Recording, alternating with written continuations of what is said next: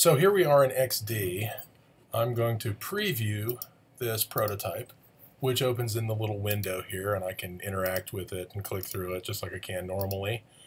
But that doesn't really work if you need to show it to somebody who's not directly in front of you. And there's two easy ways. One is in the top right-hand corner here, there's a share button online, and it comes up and it gives you a link, or you can embed it inside of a web page.